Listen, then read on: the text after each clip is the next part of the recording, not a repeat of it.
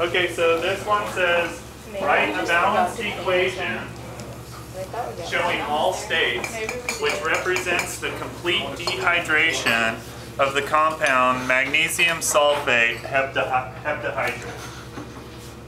So, magnesium sulfate heptahydrate, if I can find my pen.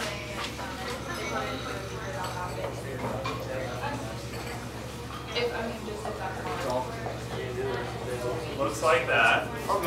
They say it's a solid. Okay, and they want to show the complete dehydration reaction.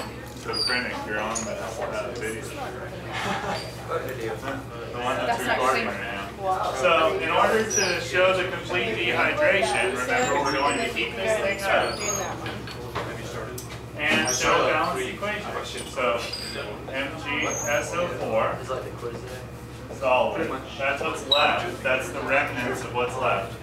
Plus the 7 waters that were boiled off. 7H2O gas, like that. So that's the first step to doing these gravimetric analysis problems. You're going to be on the video team. Remember, you're going to have to figure out those reaction equations first. We'll continue along with this one next.